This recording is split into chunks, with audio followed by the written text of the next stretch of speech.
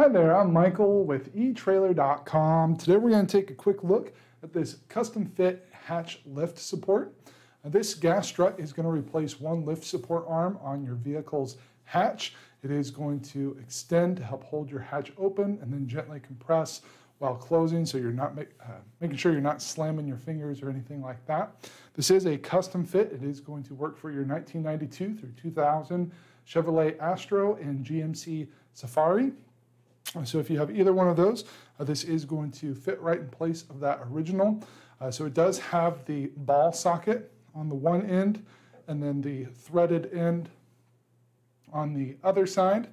That connection is going to install directly to your existing OEM fitting, so very easy to get installed right in place of that original. This does feature dampening technology that's going to provide a nice smooth operation to help eliminate bouncing or jumping, ensures frictionless movement in all weather conditions. It does have this nitride coated steel shaft that is corrosion resistant for long-lasting performance. When we have it extended like this, from the center of our ball socket to the beginning of that threaded portion, not counting the threaded portion itself, we are sitting at about 21¼ of an inch.